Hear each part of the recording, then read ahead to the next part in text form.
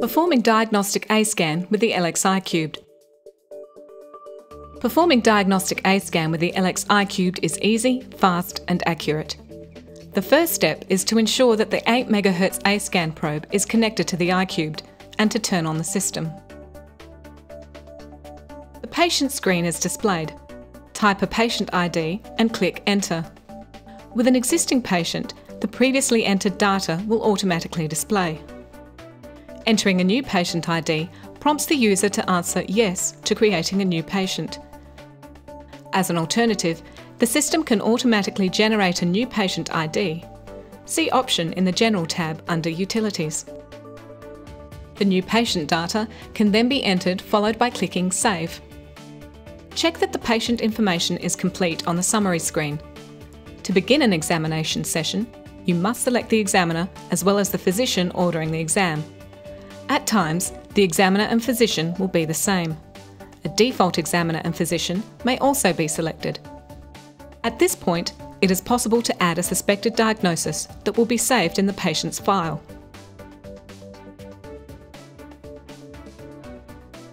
Click Begin Session to start the examination. Choose the eye to be examined by clicking on OS for the left eye or on OD for the right eye. Choose the scan mode, Diagnostic A-Scan, by pressing F3 or by clicking on the third icon under Scan Modes. Local anaesthetic drops are applied to the eye to be examined. Note that many times both eyes are dropped to deter excess blinking. The patient's tear film will usually be sufficient to ensure good conduction of sound beam. Press the left foot switch or F11. The probe will be placed in contact with the limbus on the open eye. The operator can examine just the globe up to 45 mm depth in the eye position, or also examine the orbit up to 70 mm in depth in the orbit position. The gain setting at the start of the exam is the tissue sensitivity for the probe, or T. It is displayed on the screen. Standard isocography indicates the gain used in an examination as a function of T, T+, or T-, so that results are repeatable. The tissue sensitivity is determined in the factory using a special tissue model and stored under patient ID 1234. The solid-state electronics of the Eye Cubed ensure that this setting does not vary.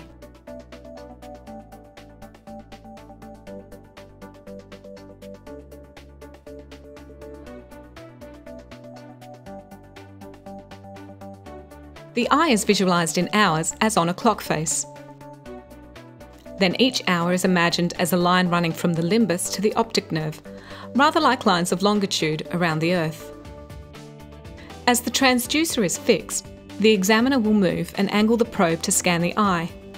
If a lesion is found, its position can be noted depending on where it is situated on one of the clock hour lines, close to the ciliary body, at the ora serrata, before the equator, at the equator, behind the equator, closer to the posterior pole and at the posterior pole. These positions are like the lines of latitude on the Earth and help to orientate the examiner and the referring physician.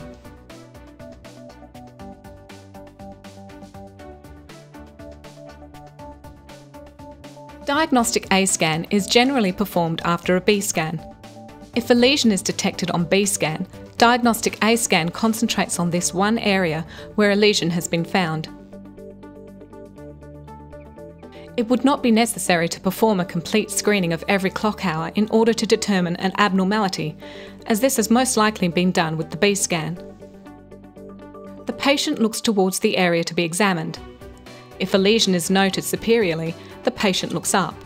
The probe is placed at 6 opposite the lesion.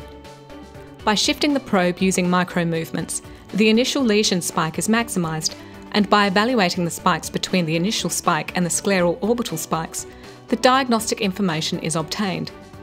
The gain is then lowered from tissue sensitivity to measure the lesion. It is important to remember to always maintain perpendicularity to obtain accurate diagnostic information.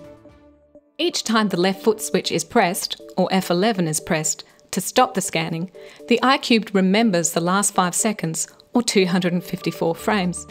The operator can then go back frame by frame using the mouse or by turning the second black knob on the front panel to re-examine different aspects and images of the pathology at their desired pace. The 254 frames can also be played as a movie and then saved as individual images or as a movie. The measurement scale is in microseconds of ultrasound time. It is possible to make a measurement in millimetres using the ruler in the editing tools and the chosen media velocity, which depends on the tissue to be measured. In this example, 1,550 metres per second. The caliper is on the lower left side under editing tools. Both keyboard and editing tools can be used.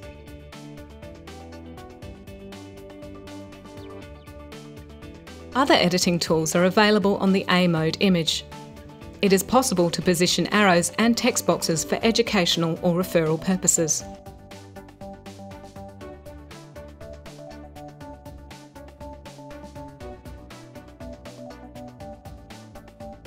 To save an image, the operator simply clicks on the second icon at the bottom right below the A-Scan screen, or by depressing the right foot switch.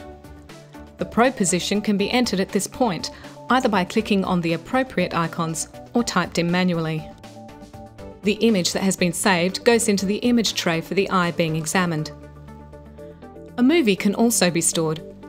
In order to save memory space, it is best to crop the sequence and only save useful images. Shorten the sequence by sliding the end markers along the bar and click on the fourth icon, Crop Movie, before clicking on the third icon to save it.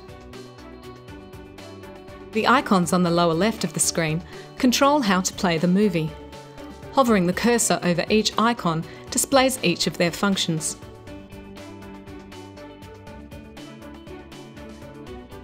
Images and movies in the image tray can be reloaded for further examination. Double-click to load. It is also possible to examine images from a previous session performed on the same patient.